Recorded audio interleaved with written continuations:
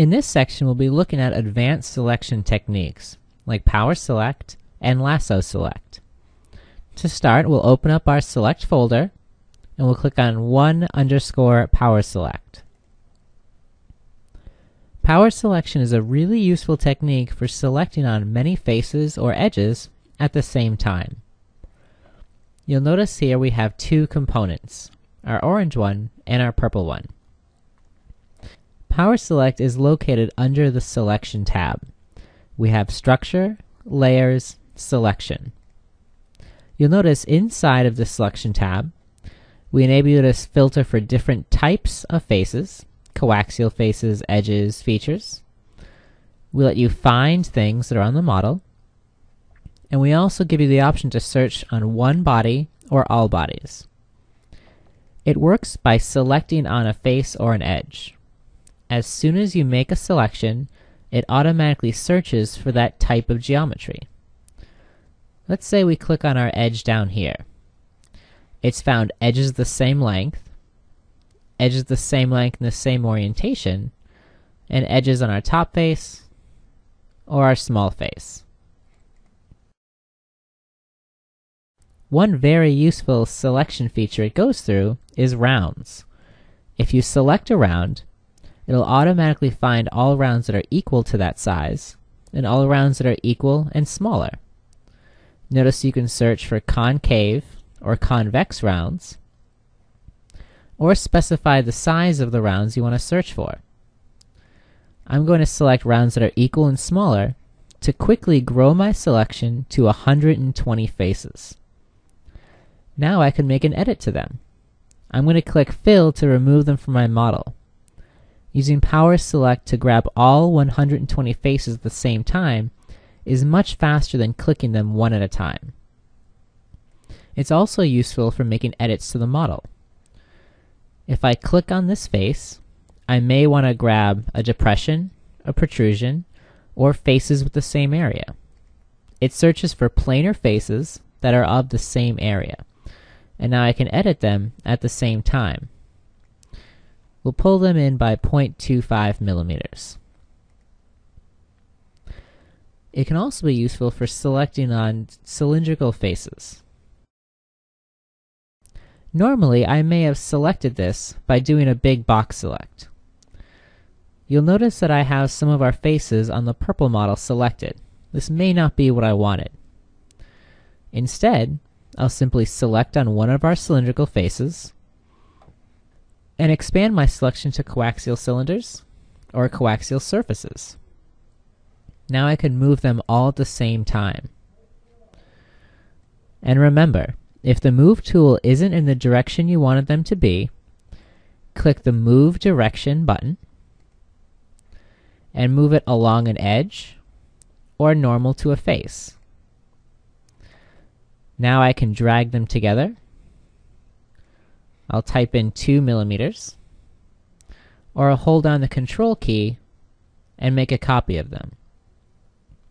And even though I'm using the Move tool to make the change, it was much easier to do by using Power Select. Let's look at one more selection technique with Power Select that's even a little bit more advanced. If I zoom into the top, I can see a lot of depressions in this top face. If I click Select and select on one of the bottom faces, I can grab that depression. Notice we have 5 faces selected. If I click Fill, they'll be removed. If you Control Select several faces at the same time, it searches for all of them. So it just searched for 3 of these faces and found 3 depressions. You can Control or Shift Select them to grab them at the same time. Now I have 15 faces selected, and I'll click Fill to remove them. Now let's say I wanted to remove all of those depressions at the same time. I'll select on the bottom face of this depression and click the Find button. Notice this will locate all of the coincident faces that are there. Now I have 32 faces selected. If I click the Find button again, it will search on all 32 faces. What that means is that it should find 32 depressions that are there. If I want to select them all, I'll click the top depression, hold down the Shift key, and select the bottom depression. That automatically selects all of the depressions, which is 160 faces. Now if I clicked Fill, I'd remove them all at the same time. Now there's one last selection technique that I want to show you, which I think makes it a lot easier to select on faces. Everyone's seen box select, and it can be done by holding down the left mouse button and making a box around the geometry you want to select. You'll notice that sometimes this gives you too many additional faces. Instead, we can use lasso select. It's just like the selection technique that's inside the many paint and photo editing programs. Under the drop-down in Select, I can choose Lasso Select. This lets me draw a free-form spline by holding down the left mouse button. Notice now I can control exactly how I want the shape of the box to be, clipping out faces I don't want, pausing to see what's selected, and even coming back to remove other faces from my selection. When I let go, those faces get selected, and I can fill them in. Now, one shortcut to bring up Lasso Select is to hold down the left mouse button and then click the right mouse button. This brings up a quick radial menu of selection techniques, and if you click in the center of the radial menu, it'll switch to our 4 basic commands: pull, move, fill, and combine. Remember, that's holding down the left mouse button and clicking the right mouse button. Now we can click Lasso Select and draw our own little box.